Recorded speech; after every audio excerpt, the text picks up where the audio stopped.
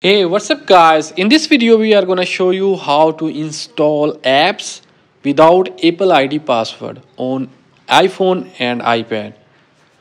First of all, we'll open App Store and we'll try to install any app.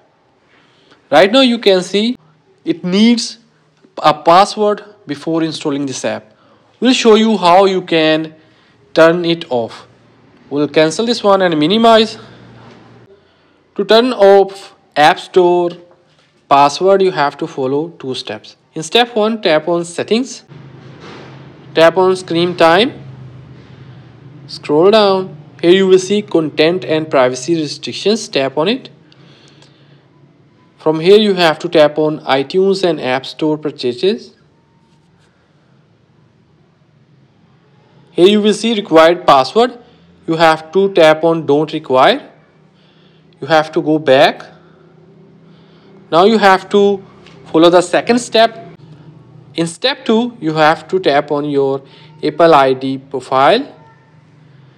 Tap on Media and Purchases. Tap on Password Settings. And then here you will see Required Password. You have to disable this one or turn it off. Tap on Done. Now you have to minimize this one. We'll open App Store. And now we'll try to download the same app again. And here you can see this time it did not ask for password. We'll tap on Install. And here you can see the application is now successfully started installing on our iPhone.